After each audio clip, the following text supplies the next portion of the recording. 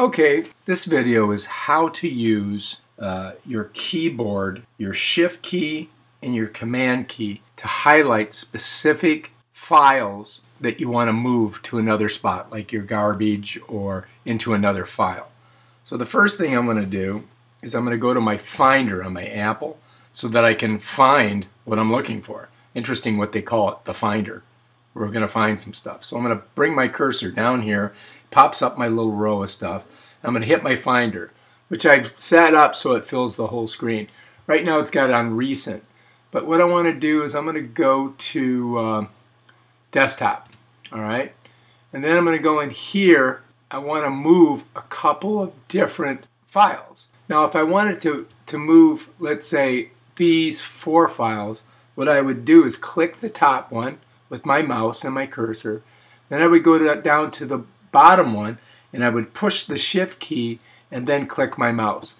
And that would highlight all of these specific files. Now let's say I want to put them in the trash. I would push down on my mouse, holding my cursor over these, push down on your mouse and then drag it across to where you want to drop. And then pull them down here and slide them over and drop them in. Bam, and they would disappear from here. Now I don't want to do that, so I'm going to go Command Z, pushing down on the Command and Z button. This will undo the last action, and as you can see, they came right back. So this is a thing that you can do. If you accidentally move something or you screwed up and you're like, oh shoot, I didn't want to do that. If you hit press down on the Command and then hit Z, it'll just revert back to the previous position that you were in the computer. Now let's say that I want to move how to do an image search in Google and how to make a vegan cauliflower roast, but I want to highlight both of these and I want to throw them into my garbage, or maybe I want to put them both in, another file, like maybe my external hard drive, my Seagate, or I want to move them into documents, whatever. The way you would do it is first you would highlight the one file that you want by clicking down on your mouse, and then you would go down to the other file and you would press your Command key and then click on it. And this highlights these two.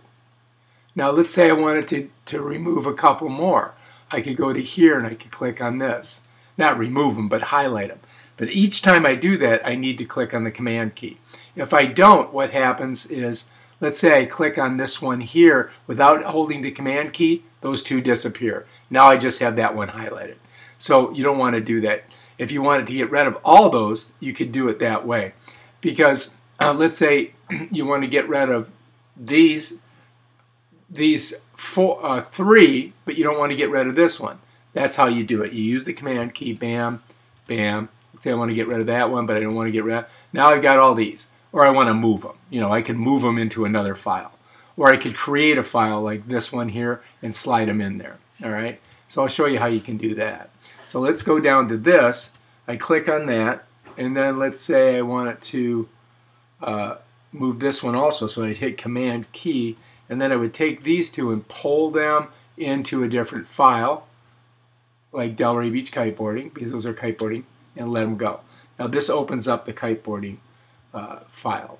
Now if I want to go back to the previous incarnation, I just click there and bam, I'm right back in there. Now if I wanted to get rid of that, I go Command Z and bam, it pops right back.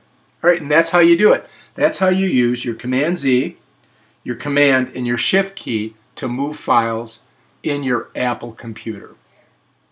If you like this video, please subscribe to my channel and check out some of my other awesome videos on Apple products, iPhone, YouTube tutorials, and Final Cut Pro. And I've got a bunch of them on how to, install toilets and all kinds of other stuff. Check out a Rolex watch, see if it's real. Got a bunch of videos. Just check out how to, and you'll find them. All right, thanks a lot.